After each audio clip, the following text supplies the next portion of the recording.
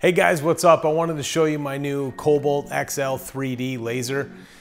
This is from Laser Marking Technologies. What's really cool about this bad boy is it's a fiber-based 50-watt laser and it adapts to different depths and surfaces. So I can take my 3D file out of Solidworks, I save it out as an STL file. I open it up right here in LMT's software where I can quickly program it. Right now I'm cutting 6061 aluminum and this laser is turning it into dust. The Compact X fume extractor is removing all the debris. The laser has insane accuracy. This is an aluminum piece. This is a part that I used to have to mill out.